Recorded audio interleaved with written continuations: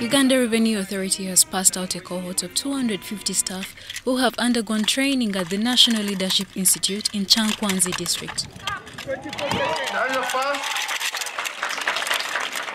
While passing out the staff, Matia Kasaija lauded NALI for training and grooming nationalistic and transformational leaders. As I said, you are going into a sea of muddy water.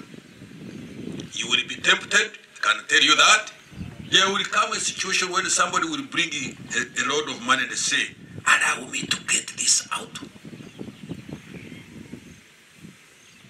And I know you are going to be tempted. Don't get tempted, young men. Young women.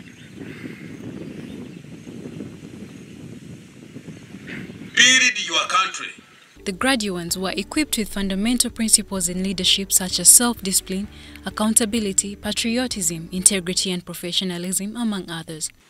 So as they live here, the senior management of URA present here is ready to receive them, and we give them more skills in the technical areas of revenue collection so that in a short time they will be prepared and ready, and you start seeing the impact that they will have on the already ongoing efforts of revenue collection improvement.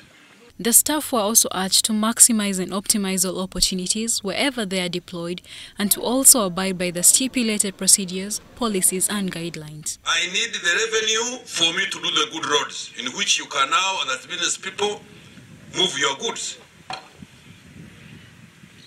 I need the money to give to the security forces so that they can keep our country secure, so that you can do your business.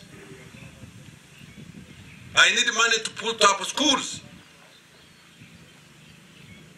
so that your children can go to good school and get to obtain good education.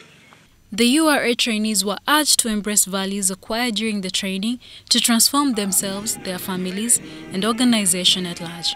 Charlotte Amuge for UBC News.